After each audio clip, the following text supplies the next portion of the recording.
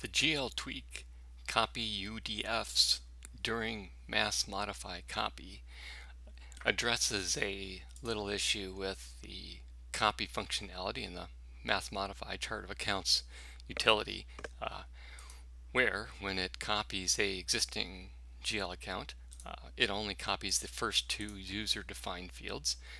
This tweak ensures that all four of the user defined fields are copied.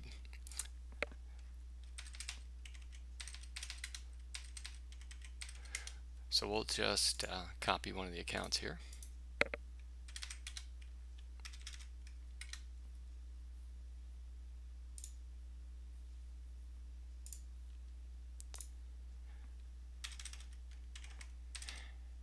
And now when we go look at this new account that we just created, you can see that user-defined fields 3 and 4 get copied.